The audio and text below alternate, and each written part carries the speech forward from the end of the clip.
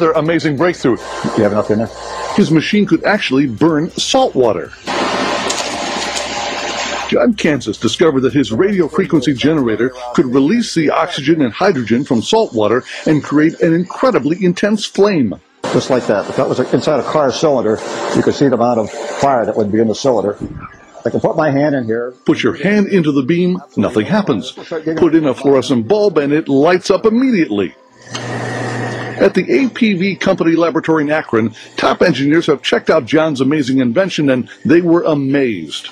And we saw it go up to 1,500 degrees centigrade, the temperature. And it's incredible. This simple Stirling engine is running with the heat generated by the flames coming off that test tube. The fuel, nothing more than salt water. Well, that could be a steam engine, a steam turbine. Could be a car engine if you wanted it to be. This is the most abundant element in the world, water. And salt water is everywhere.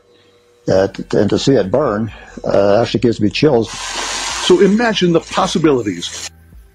And so I'm starting to compare all of these people's work and all of these different things, the commonalities between what generates this phenomenon. And in looking at that, I found that all of them have a geometric lattice structure.